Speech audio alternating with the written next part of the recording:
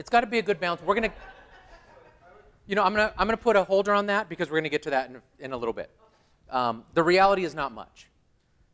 A good fact or two is good. Too much is overkill. And what we're talking about is how do you make a fact or a statistic meaningful? Okay, so we'll talk about that a little bit more. So did you want?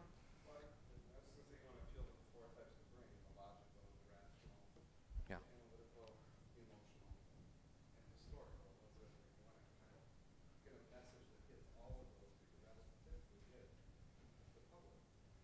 Yeah. Because sometimes facts again aren't. Again, we're storytellers, right? We need to start thinking in storytelling.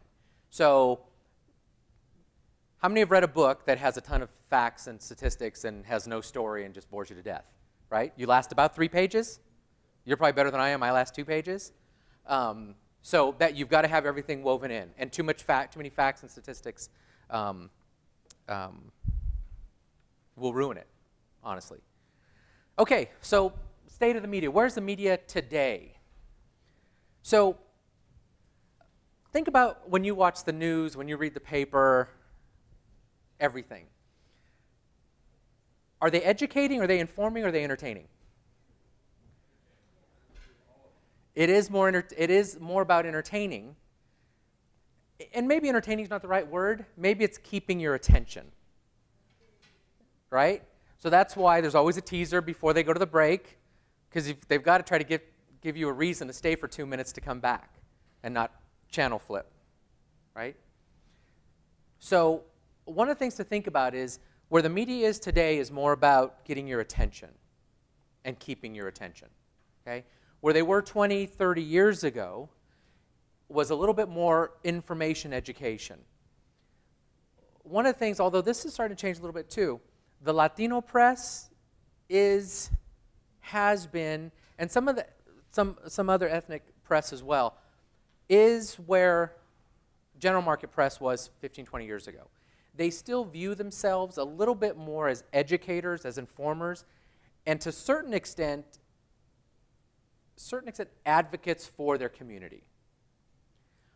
If you can get the press, if we can get the press more to think about that advocate role, they are getting the airways. If we can get them to think more about the advocate role, that's where we can step in.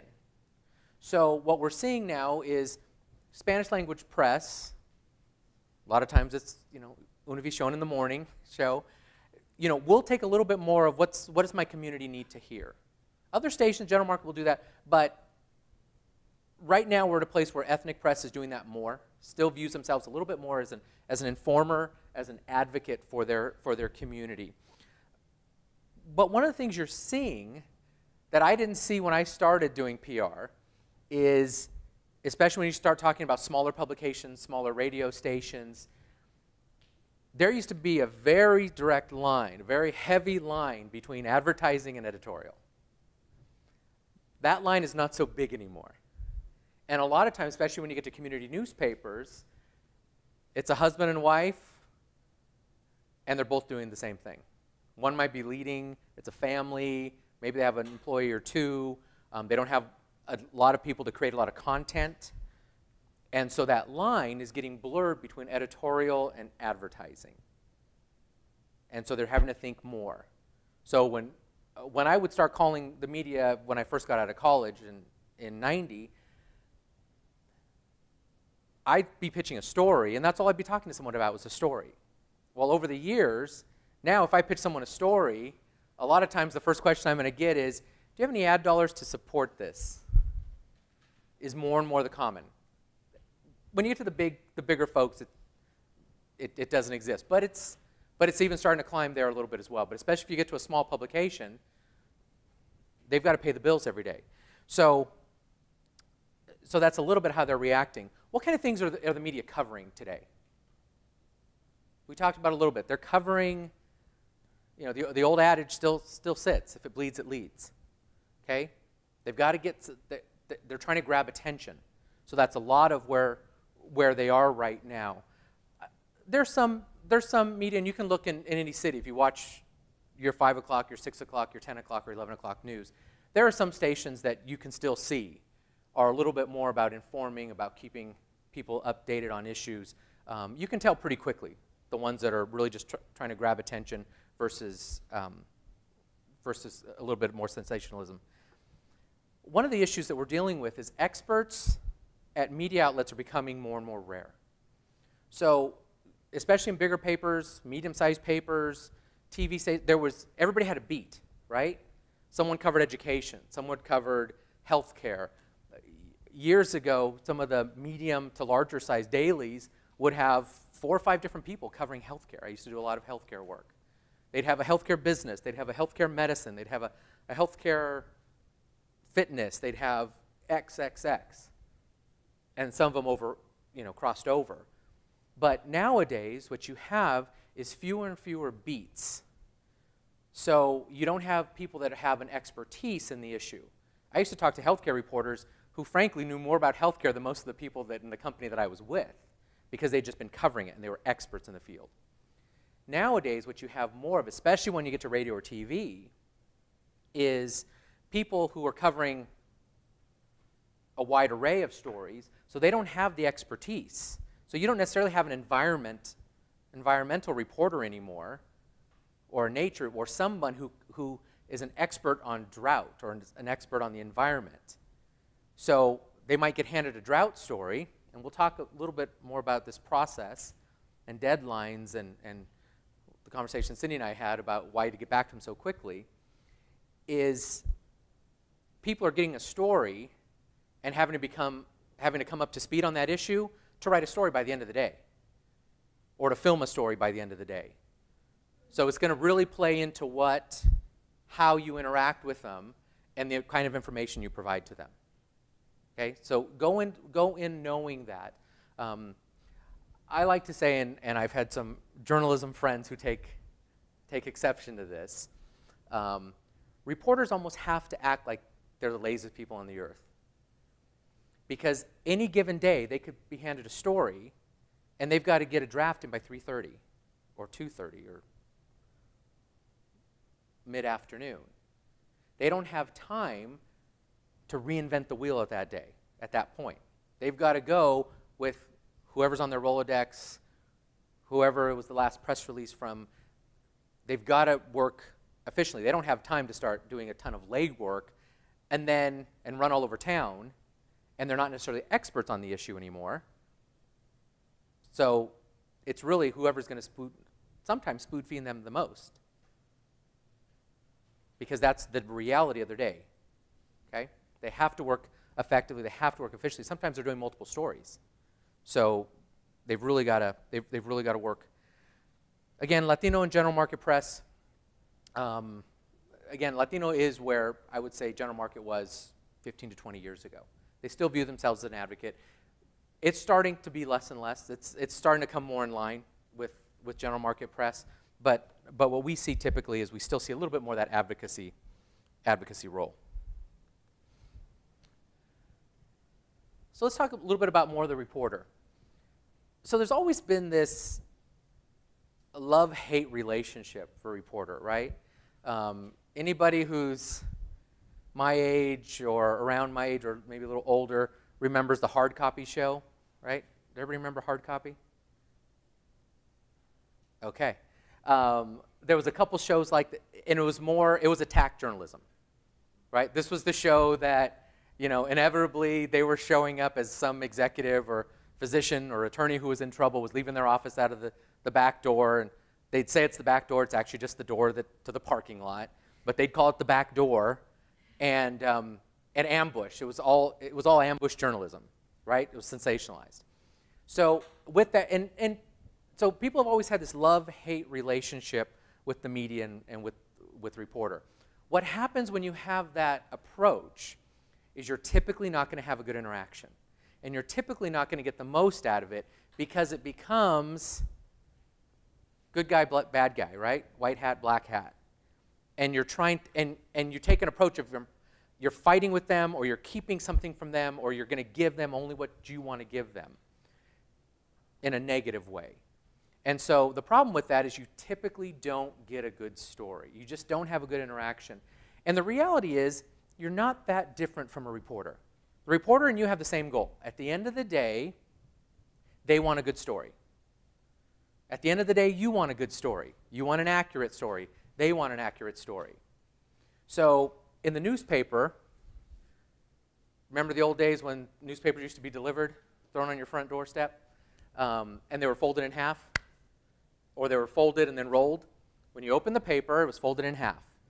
The goal of every reporter that wrote for the main news section was to be on the front page above the fold. Right? Does that make sense? Folds above the fold. It's the same thing for a television reporter. I want my story in the first 5 minutes. That's what they're all shooting for. The reality is that's what you want as well. If they're doing a story on trees and drought, you want it front page. You don't want it page C6. You don't want it in the last 10 minutes of the news. You want it in the first 5 minutes. So the goals are the same. So if you accept that you're actually trying to get to the same process, a good, informative story, then you're all going to have success. Okay? So I know it's hard, and I know we often have that adversarial relationship. What they are going to do is make you work at it, especially on days where maybe it just wasn't they called you or you called them, you had a relationship with someone, and you generated a story, or something came up and you called one specific person. Heaven forbid you send out a press release. Because if you send out a press release, what the reporter knows is you sent the same press release to 100 people, or 30 people, or statewide you send it to 500 people. And so if they like the story, and if they want to do something that day, they also know that 500 other people could have liked the same thing and worked on the same story. So what they need to get out of you is something different. What they need to get out of you is something you didn't say 500 times earlier that day to 500 other reporters. They're going to try to get something out of Steve that's a little different, right? It's the Tribune in your town? Oh, Loda. Oh, San Luis is over here. Okay. So the News Sentinel, they know you probably talked to the Stockton Record. Depending on how far up, you may have talked to the Merced Sun. You know, they want something a little different so that their story is not the exact same as everybody else, or not the exact same quote that you gave to the radio station. So that's a little bit of what they're going to look for. So what do they need to tell the news? We talked a little earlier about what do you need to tell a good story. Similar items. What does a media need to tell a story? Immediacy. When is it happening? If it happened 6 months ago, it's not newsworthy. Okay? So it's got to be immediate. It's got to be now. Proximity. They're not going to write in Lodi about something that's only happening down in Santa Barbara. It's got to have impact on my market. It's got to have impact on my local geography. Consequence. What happens if? In this instance, what happens if not? What happens to a tree if we stop watering them? What happens if everybody starts watering their lawn twice a day, 7 days a week? Okay? Those types of things. Prominence. How important is it? On a scale of 1 to 10, is it something that needs to be in the first 5 minutes, or is it kind of just a feel-good story that the news wraps? You know the stories the news wraps up with every night? Drives you crazy. The one positive story is at the last 5 minutes of the show. Conflict, right? We talked about it earlier. Is there two sides to the issue? What's going to happen if this side wins, if this side wins? What's the conflict? Slice of life. This is otherwise known as the water cooler conversation. Is it going to generate water cooler conversation? Is it going to hit people where they really live? Okay? Uniqueness. How different is it? Is what we're doing in Sacramento different than what's happening in Bakersfield, or different? How unique is it in our setting, or how unique is this issue? Suspense. I don't know that we're going to have a lot of suspense, but these are the elements that they're going to look for. And they're going to look for wide audience appeal. If only 5 people care about it in a county, it's probably not going to generate a story.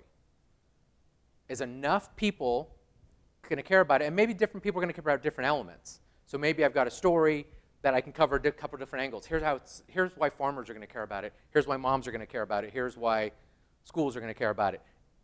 If I can have one story that covers a couple different angles, here's how the local economic picture is going to be impacted by this. Okay?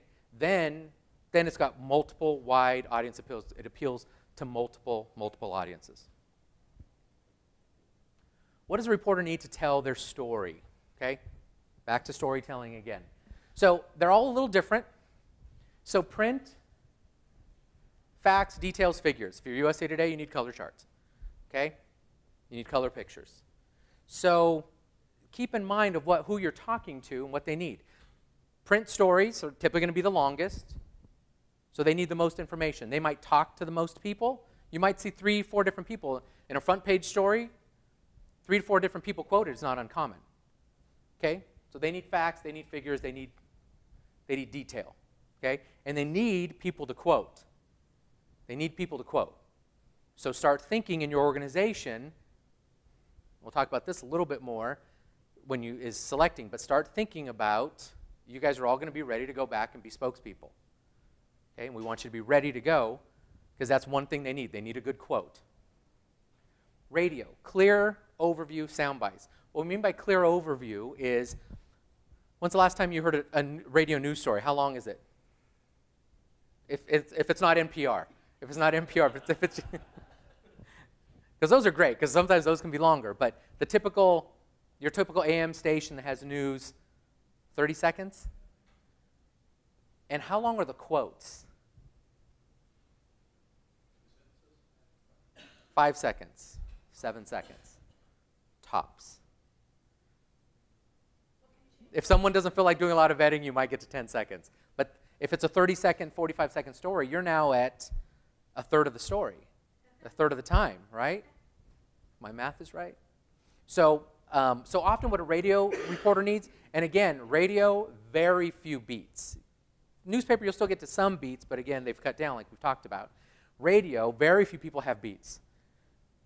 Okay, unless you're at the Capitol and they've got a couple of Capitol Bureau reporters, with Capitol Public Radio. Someone might be covering politics, someone might be covering local news. Other than that, very little beats. They cover everything. So when they show up, you're going to need to give them 2 minutes, 1 minute would be preferable, of what the story's about. They got a press release, they got a call, they read something. A lot of times what generates TV and radio for the day is something maybe that came out in the morning newspaper. Okay, that's sometimes what signals them. So they may have read a little bit. They need to come to you. And what we're seeing more of now are reporters showing up and saying, all right, tell me why we're here today. And that's your overview. That's your overview time. Okay, so you got to give them the big picture quickly. Okay, and then they'll actually ask you for a quote. That type of thing. Television. What is television news? They need interviews. They need pictures, right? They need good footage. They need B-roll, background footage. So think about that. If we're doing a tree story, what would be ideal for video? Trees, right? Grass. Maybe the right mixture. Maybe some video of someone who's actually deeply watered a mature tree so that people actually know what that means. I'm still not sure I know what it means. Okay? Now we're hearing the tagline, let the grass go gold, California gold. It's a nice touch, actually. So what does that look like? So TV, they need the quick overview. Okay? But again, a TV story is going to be 60 seconds. So again, your interviews may be going to be a little longer than radio, but it's still going to be 10 seconds. So we'll talk about this a little bit more, but if you give them a rambling 3 minutes of footage, when they get back, either the reporter or the editor, sometimes it's both, they're editing the story, they're in the van, they have to then figure out what's the most important piece. If you give them 3 minutes of different rambling stuff. If you give them consistent, concise messaging and keep going back to 1 or 2 key messages, it's going to make it easier for them to guess at what was important. And it's going to be easier for you in knowing that your true message, your priority message got out. Instead of sitting at the watching and recording the 6 o'clock news and I hope they got the right message, because I gave them 3 minutes of rambling, okay? This is what we were talking about with Cindy. Deadlines are crucial. So when a reporter calls for a client now, I used to be corporate-based. I used to be at a trade association, and at one point was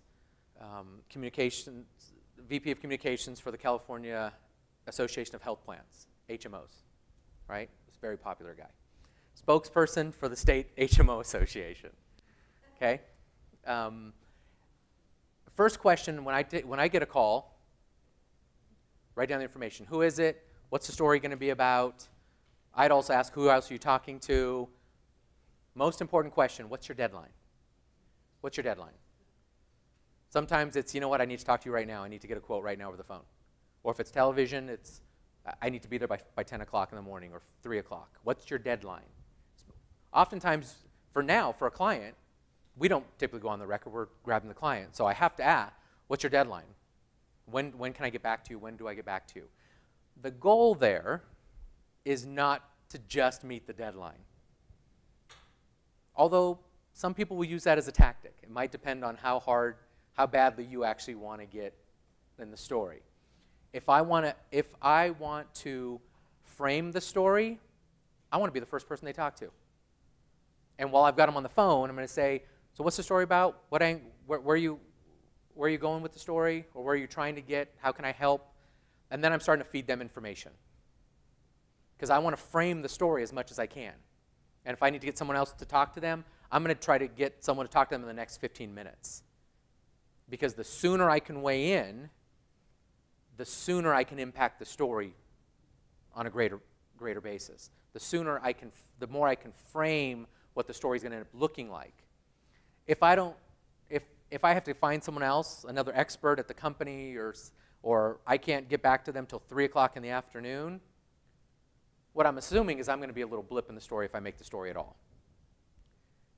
Now, sometimes I would use that as a tactic if I really didn't want to play that big in the story or was hoping that our organization wasn't going to be the first one talked about.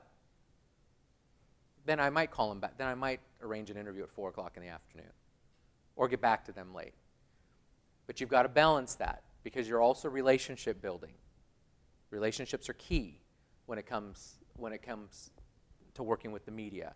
So you want to be helpful, you want to be a resource, and you want to build that relationship. So it's typically as soon as you can get back to them because you can frame the story, you have the most possibility and potential to frame the story. So you want to get back to them as soon as possible. Don't ever miss a deadline. I would assume, we'll go old school here, talk about Rolodexes, assume that if you miss the deadline, the chances of you getting called for the next story have gone down. Maybe to 0. Because the last thing a reporter needs or wants is to be relying on Diana to finish out the story, and Diana doesn't call me back when I've got to get it to my editor. Now I've got a hole I've got to fill. Okay? So my trust in Diana has gone down. And I'm not really going to be all that confident that Diana is going to get back to me the next time I need her. Okay? So deadlines are crucial. What? Sometimes circumstance doesn't allow you to either receive their call via voicemail or call them as quickly as they need, but isn't calling them back better than not calling them back at all? It is better. A couple words of advice. It is better than not calling them back at all. And then it's up to you to try to maintain the relationship. If you want media attention, then you have to make sure they can get a hold of you. Okay? So I'll put Cindy on the spot a little bit. That's why, and I think I scolded you in a nice way, didn't I? You told me that I was totally crazy. Yeah. Here was remember the main reason I said that is because you guys had sent out a press release. So one of the biggest mistakes you can make, if I send you, Mr. Reporter, a press release, I'm signaling that I want you to do a story. So I should be available. That was why I scolded Cindy, because you sent out a press release. You're signaling you want coverage. So on those days, you're going to get random days. Once you create relationships, that's when you're going to get more, and you're going to be out at a conference. You're going to be somewhere, and you're going to be in a 2-hour meeting, and you've turned your phone off. Okay? When I'm with a client, I've turned my phone off because it's just more professional. So you are going to have those times. Know the media cycle. Know when you're trying to get press. If you're sending out press releases, make sure you've got an army of people ready to respond. That is not the day. If someone calls you randomly and they can't get you that day, that's going to be more forgiving than Marjorie sent them a press release and I can't get a hold of Marjorie. Okay? Cindy's going to defend herself now. I'll just say, we've done press releases before and never gotten a call back, but it was silly because it was with a bigger partner that caused it to get the. But what you talked about as far as meeting your deadline or being ahead of it, some of the stuff that's happened lately, they call and they want to be connected with somebody else, and they've got an hour turnaround time. Yeah. And you're trying to reach other people. I mean, I spent 2 hours trying to find people for them yesterday to meet their requirements. It feels impossible sometimes to meet everything that they want, and yet you want to be helpful. Does just trying hard get you any brownie points? It does, not as much as succeeding, but trying is good. Here's the reality. Here's what you're dealing with, and it's become more and more like that. Is you're dealing with the constant evolving news cycle. Okay? Again, when I started in '90, there was not 24-hour news shows and they weren't filling news constantly. You actually had a news cycle. And we'd wait. We'd say, okay, a bad story, okay, we just got to write out the news cycle. 24 hours, it'll be gone, or 48 hours. You'd guess at the news cycle. Now it's happening so fast that you're actually getting that because they want to be the first. It's not so much everybody has a 6 o'clock news or everybody puts out a story the next day. They want to be the first person to put up the story. Yeah, it's going to print tomorrow in the SAC B, but it's going to go live online as soon as you get back to them, and they can put a first draft. What it also means is happening right now is more errors.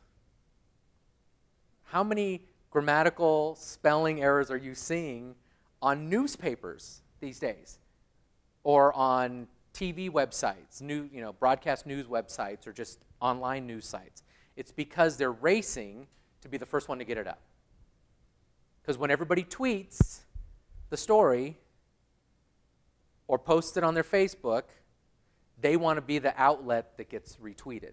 They want to be the outlet that gets posted on Facebook as opposed to the other 700 that are going to write the same story. So what you're dealing with in that instance is a race. That's a little bit of the state of what we're dealing with the press.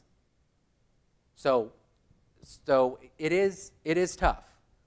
It is tough, and especially on an unknown day when you just get the random call, because you're not necessarily ready for it.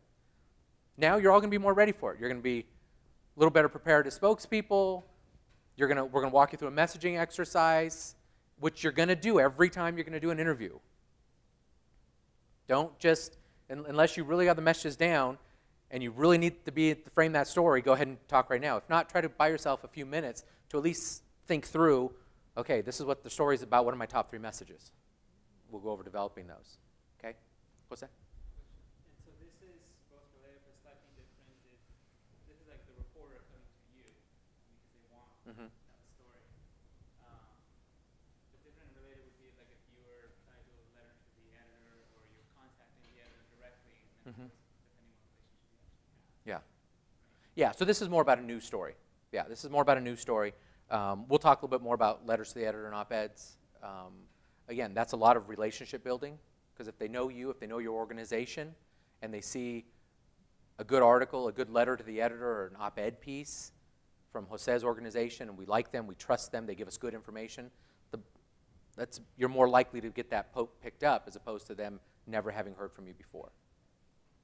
So one of the things, we've kind of been talking about two scenarios. One of them is you get the random call, right? You get the random call from AP, and you're trying to scramble to get folks. You're gonna be scrambling. Hopefully you've got people ready. Hopefully you've got statistics. Hopefully you've got stuff ready for story elements. On a day you send out a press release, you better have all those things lined up, ready to go. The biggest way to get a story is to hand them a complete story. And one of the things I will tell folks is, if you really want a good story, if you want to make sure we get 1 or 2 hit-it-out-of-the-park stories, don't send out a press release. Let me go to my relationships. Let me go to the reporters that have covered us, that know our issue, that we can sit down with and help work a story. Because again, press releases generate sometimes a lot of little stuff, but sometimes what you really want is 1 or 2 good quality pieces, as opposed to just 2 paragraph stories. So what you call, when you're pitching a story, sending out a press release, and maybe it's just a press release to 2 people, or you're sending out an email pitch to someone, what you're going to give them is as much of the story as possible. Here's the story. Here's the story about trees. And if you need it, and here's some we have photos, or we have a place where you can go get photos or B-roll for video, for TV. Here's an expert. Here's a tree expert you can talk to. Here's a drought expert. Here's a farmer you can talk to. Here's X. If you hand them a complete story, they don't have to do as much running around. They will still probably call a couple other people, because they're not just going to give everything you spoon-fed them. But the more complete the story you can give them, the better your chances are that the story is going to come out the way you want. So a lot of times, when I was a spokesperson for some companies, I knew, and a lot of times it was on a political issue, on legislation that was moving through or not moving through, and we were either trying to pass it or kill it, what everybody does with legislation. There's 2 sides. I typically knew my opposition and knew which messages they were really driving home. So a lot of times I would actually try to direct a reporter to the opposition that I wanted them to talk to. If I was the first one they talked to, and I'm sure you've already talked to X. Well, maybe they hadn't, but I want to put that in their mind, because I've got better arguments for X than Y. Or Y's just got a better story than X or W. Or maybe T's argument I know is really silly, and that's the one I want, and that's the one I want printed from my opposition. So the earlier you can weigh in, and the more that you can hand them, even opposition. What's going to happen sometimes then is they're going to come back and forth. Well, W just told me this. What do you say? Okay, I know as soon as I say, they're going to go back to W and go get that side again. Okay, but start thinking in complete stories. Is our issue newsworthy?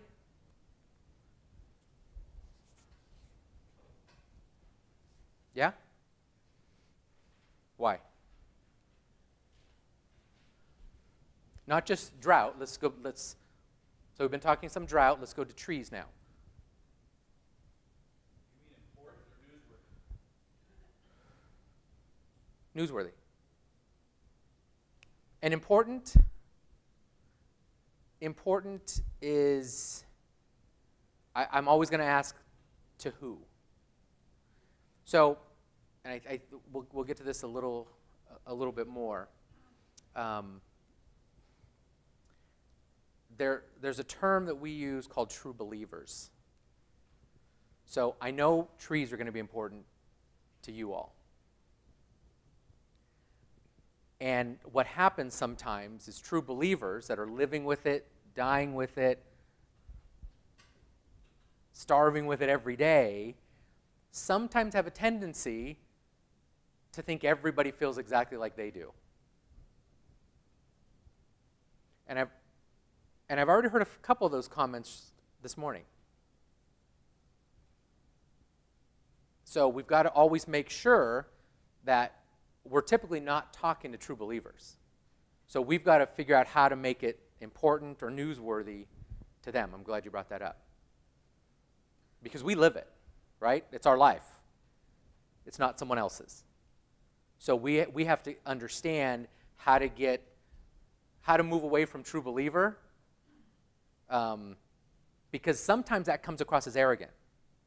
Because we're so invested in it that we don't see how someone else wouldn't be. Okay? So it's one of the things we have to think about. So with that, is it newsworthy? I say yes because it's historic. Okay? It could be historic. It could be ever life-changing. So speak the drought, speak the trees, speak the combination of the two. Okay. How is it life-changing? Potentially life-changing. Potentially. If the church trees don't get attention, Uh-huh. that could change the urban forest, reverse the urban forest, or change the landscape forevermore. Okay. So I'm going to keep pushing you guys. Why does that matter? So I'm playing a little devil's advocate, don't shoot me. Why is that important if there's urban trees? Be it a fruit tree for the food on the table for that family that needs that, Mm-hmm. or the shade. In Lodi, we see our greenscape as an oasis for those that live on the east side that don't have green space. They can come to our green space and have an enjoyable evening away from their non-oasis. Okay. Okay. So they can relate to it because they're coming to play soccer, they're coming to sit under the shade tree, whatever picnic with their immediate family, as the Latino population does. Mm-hmm. Okay. Melody? I was just going to say that you could easily demonstrate real economic effects of letting the trees in any city die, so that would be an easy way to make it newsworthy. There's a conflict, and Mm-hmm. there's heating and cooling costs. Yeah. Do we have a figure? Does anybody know what kind of savings, or if you have a significant shade tree? Up to 30% of your Okay. Okay. That's good. That's important. 30%. That's significant. There's calculators that also would put more in, and you can select whether or not it's Okay. your private property or not. Yeah. They'll do like stormwater savings and all that kind of stuff. Okay. But it's usually just for the year. Okay. So in Los Angeles, Mm-hmm. everybody goes to Griffith Park. The lower-income communities, the Griffith Park is packed with people. Packed with people having picnics, all kinds of people. People from all kinds of other countries, people here. So you could say, by next Easter, there won't be any trees in Griffith Park because we don't water them. Mm-hmm. Where will you picnic? Well, just like Easter's a big deal, everybody go to High Lakes, whatever. I mean, literally, the show Griffith Park is not having trees. Yeah. So, I mean, Close to home. Yeah. What's that? I was going to mention, because when you said the drought, but then just trees in themselves, and then this relationship between the drought and trees. Because you made me think of just trees in themselves, of that story that came out.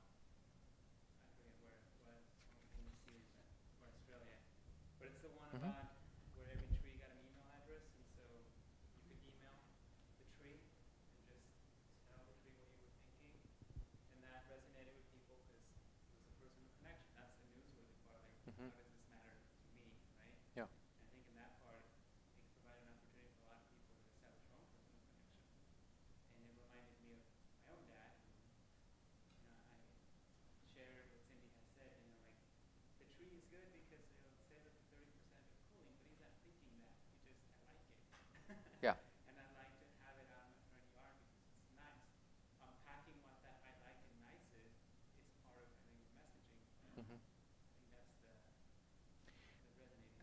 Yeah, and as I've mentioned before, different things are going to resonate with different people. Okay? I don't see our utility bill. My wife pays that. 30% sounds significant. I actually don't know what the dollar amount equates to because she pays it. So, understanding, but that would mean a lot to her. And 30% sounds a lot to me. She would have the dollar amount in her head. There's some people who just like it. There's some people, it has a certain attachment. Okay? I've marked off, as my kids have grown, on the bark of the tree. I planted a tree. My kids swung on this tree. I get fruit from this tree. So understanding the different things that are going to resonate with the audience and understanding even to the publication, who that publication, is it, if you're in Sacramento, if it's a Good Day Sacramento, the majority of people watching Good Day Sacramento would be people getting ready for work or stay-at-home moms. That's their target audience. So if you're going to be on that show, you aim towards something that's going to resonate with them. So understand the publication, the media outlet, and who they might be targeting in that news broadcast at that certain time, who their publication reaches, and how they're going to resonate. Where do we fit in? Assuming it's newsworthy, okay? Where do we fit in? And how do we make it more newsworthy? Can we make it more newsworthy? Separate. How do we make it more newsworthy to the regular world and true believer? I assume you've all bought in, right? So how do we make it more newsworthy, and how do we become a bigger part? How do we fit into what they need? Diana? Like setting examples of, as you're driving up Central Avenue where you live, notice how the trees there have they're turning brown, and they have a borer in them. And they may not die this year or next year, but eventually they're going to die. And so it's something that people drive by and see every day. So making it in your community, pointing out in your community where the problems are. So localizing it and actually pointing to it, Yes. giving them a visual. Claire, right? Yeah, I was going to say that in our area, just had a major fire along the river, and it wasn't one tree, but historic area of the forest, just in the riverbed, burned down. It's still burning. So if the trees aren't watered, they become tinder. I'm worried about that because that's a double-edged sword. Then the tree becomes, forest is dangerous, but it's also a source of tremendous loss. Now that the whole entire area of that wildlife is burned down, it won't provide the air quality buffer for the Bay and the memories that people have of that zone. So I have to be honest with you, and I don't know if it's helpful or not, but I'm extremely discouraged about our ability to make this case to a broader audience. I'm coming from a place of, I don't even know if we can do it. To our what? To the broader public. I don't think the trees stand a good chance in the sensationalist context of really getting the right bandwidth and mind share. What is that based on? Just empirical. People want things that are fast. Trees are slow in a great way. And it's just, they're too passive. Not for me, but, so I'm really, really worried about how we're going to make trees count. Fair. Let's just clarify one thing too, and that is the audience, because one of the things that's come up in this discussion of drought is that there's two audiences. And the Save Our Water campaign, because we're doing it through them, it's mostly directed at residential, right? Where 80% of the trees are supposed to be on private property. But then there's institutions and government. And some of you represent government or work with government a lot. And we haven't even gone after that because, when you talk economics, sometimes I believe that the economic, quote unquote, argument works best for them, or the emotional argument will work better for the resident. If you can put, or it might be a little economic if you can put it in compelling enough terms. But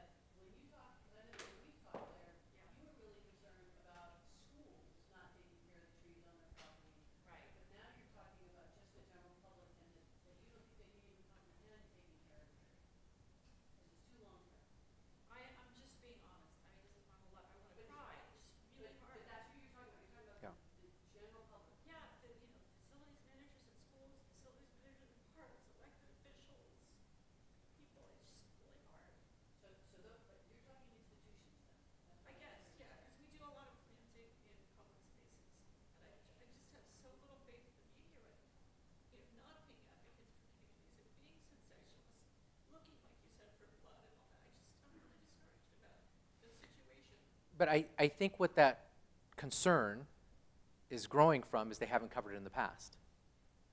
I would dare say, not to be scolding anybody, you just haven't done a good job of selling it. Right, and that's what I just wanted to share with Yeah. you. This is a lot of time to spend this afternoon.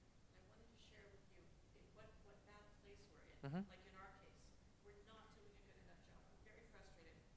I care so much. Why can't we explain that better? Yeah. And so let me be very candid. Part of the problem, try not to offend anybody, part of the problem with True Believer is you get so wrapped up in it, and I believe it, why doesn't everybody believe it? Why doesn't everybody feel it the way I feel it? And what a lot of times what you're projecting in the messaging turns into me, True Believer. So one of the things, that's why I'm asking, how do we become more newsworthy? Because we have to start thinking that we are not talking to anybody in this room. Again, I assume you're all committed to this issue. I assume you've all bought in. I don't need to speak to you about this issue. What I need to reach is the non-true believer. And so we've got to figure out what's going to resonate with them. Is it 30%? Is it the danger of, the limb falling down on two campers? Okay? I'm dealing with another client. I'm dealing in a community where they were saying trees weren't being watered, and some folks believe it's now brought some infestation of bugs as the trees die. So it's what we're here to talk about, is how do we take you beyond True Believer to actually getting messaging that'll resonate? Because focus groups and stuff? Like, how can we figure that out? We need to, like, if you're selling a product and probably something, we could go out and say, let's watch, what do you care about, what do you not care? Like, don't we need that piece? we could, yeah. Eventually you can test messaging and things. But there is enough within your group. You guys should all know the economic messages and emotional messaging that may resonate. You all know those issues, right? I'm assuming in this room? Okay. That's where we need to start. Then you can start testing them and seeing how it's working. Diana? Yeah, well, I mean, I get the impression that you're very concerned about schools, correct? Or is that Right, like we've spent a lot of public money. Yes. We've competed for public grants and got a lot of these grants and planted at schools and disadvantaged cities, and the trees are now dying. So have you targeted the principals? Who's responsible for making decisions on the campuses? Because we go straight to our principals here,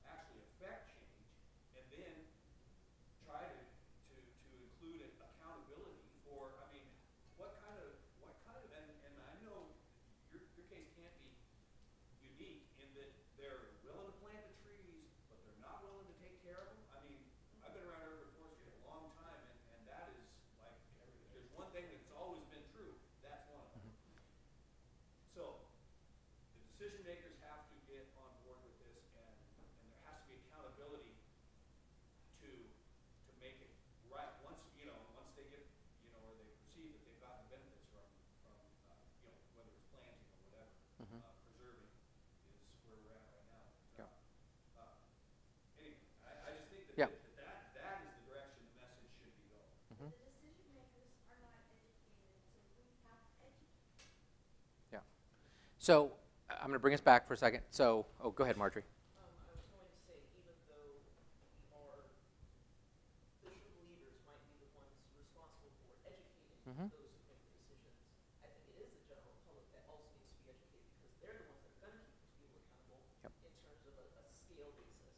But real quick, one thing that I wanted to say is I think one way to make it more newsworthy, for instance, in not in El Segundo, but in Hollywood, I have film experience for about 10 years. I was in the film industry, and there are these very iconic images driving down boulevards in Hollywood, and they're just lined with these trees. They're, Mhm.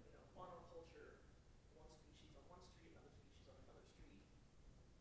Those historical images, 50, 60 years ago, those trees were yay high. And now in those same scenes in movies, Yeah. those trees are, 40 feet tall. Is there a way that we can take trees that are historical figures, because those are something that everybody cares about? Can we imagine films where you just pluck all of these trees out Mhm. of the Los Angeles landscape? Like, is that a way to get the general public to care a little Yeah. bit more? Yeah. Because it's in a historical space. Yeah. and So- not just in your backyard. Yeah, and one of the things, there's, and we're going to talk a little bit more, a little later about direct outreach and social media and some of those things. But I think one of the things we do have to start thinking about, and Cindy and I have talked about this, is, what we're talking today primarily is media. How do we use the media? How do you effectively, so that you guys are better equipped to use the media in this instance? But what we're seeing a lot of, the type of work we're doing more is media is a part of it. 20 years ago when I started, 15 years ago even, it was even 10 years ago, number one priority for PR was to get in the press. We wanted news stories, we wanted newspaper. Now that's a part of it. What we're also looking at now is how do we communicate directly, whether it's routine email blasts, whether it's social media, whether it's more grassroots, those types of things. So we'll actually talk about that a little bit tomorrow. We've got, I think, 45 minutes to talk about that tomorrow. And we're going to actually run you through a process, because what you're talking about is audience determination. It's one of the things we'll talk about more tomorrow at tomorrow's conference is, and I'll actually run you through the process, because you need to start segmenting your audiences and then build messages that work for that audience. So today we're talking more about media, but these will work, and maybe today when we do the interviews, maybe we'll do a couple media interviews, and maybe we'll do a couple scenarios where you're talking to someone else, because it's still the same tips and techniques, as Cindy said earlier in the day. I just want to clarify Yep. something too. We're talking about who's the audience and Mhm. this media that we're using, and it's one thing to talk to decision makers directly, and then there's the idea of how do you use media to talk to the decision makers? Yeah. But you want to be really careful about that because you don't want to put them on the spot that they're letting all the trees die, because that's going to set up an adversarial relationship for down the road. Well, here's what we always talk about. So before, we used to do this a lot more when I was doing more legislative work, media on kind of media related to legislative work. Rather than just going into a legislator and saying, you should vote this way because your constituents feel this way, take them some media stories that already talk about it. If it's playing in their media, they're going to assume their constituents care about it, because the media wouldn't be writing about it or doing stories about it. So one of the things you can use this for is you then start, if it's really needs to be an issue that elected officials or school superintendent or school board members need to see, they need to hear it from you directly, but it's also going to give you good cover, and it's going to send it a different, playing in the press, if you can get a story out of it, gives it greater credibility. Because now it's a community issue. Now it's the media, now the Stockton Record's covering it. Now the LA Times is covering it. And it's not just something that someone who works for a tree organization came in and talked to me about.